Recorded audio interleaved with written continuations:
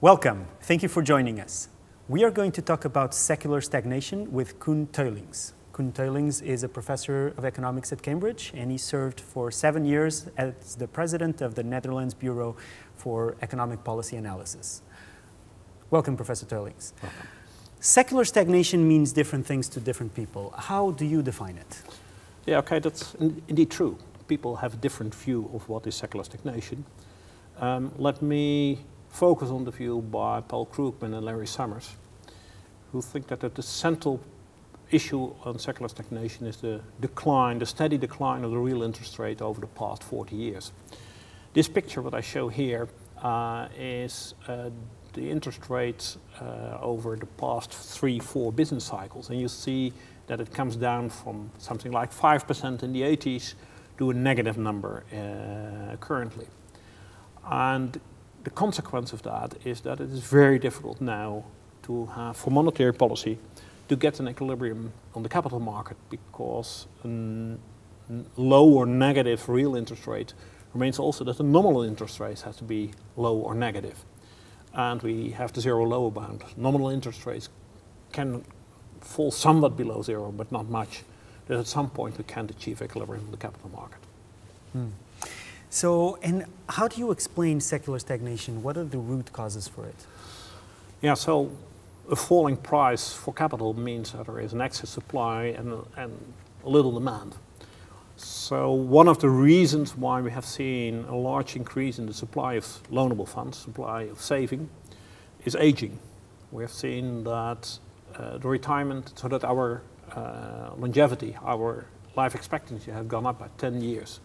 Here's a picture for the 4 main economies in the world: China, the US, Germany and Japan.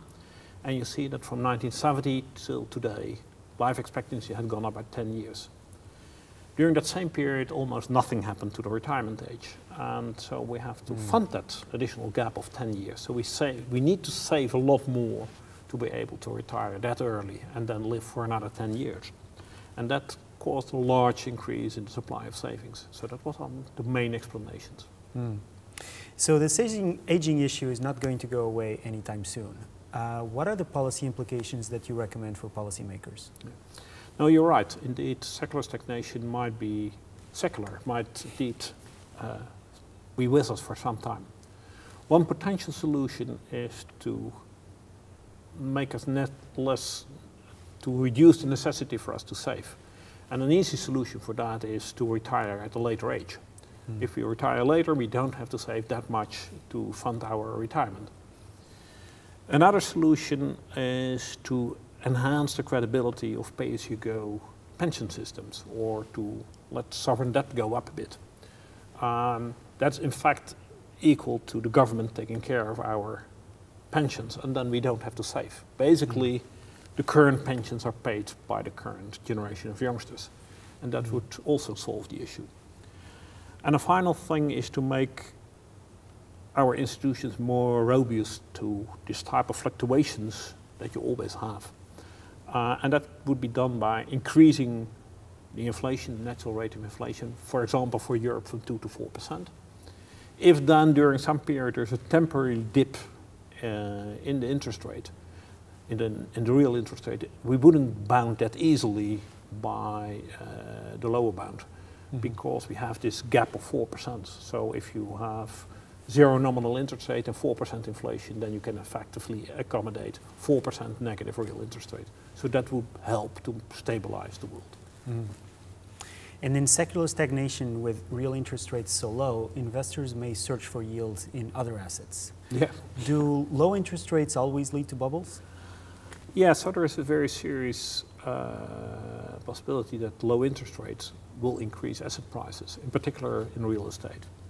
Here we see a picture for the UK. We borrowed it from Thomas Piketty's well-known book on capitalism in the 21st century.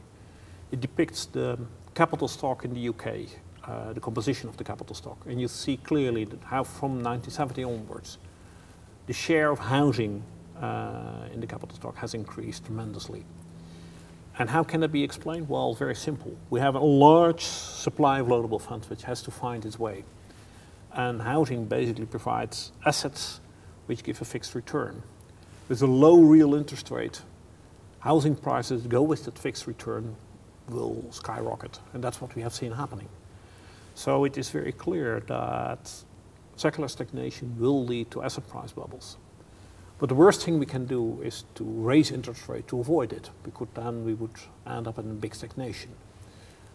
Either we have to live with it, or we have the government to take up the excess saving by running a larger sovereign debt and running more extensive pay-as-you-go pension systems. There are only two alternatives: either high house prices or high sovereign debt. A way in between is only stagnation and recession. Damned if you do and damned if you don't. Yeah, indeed. Thank you, Professor Teulings.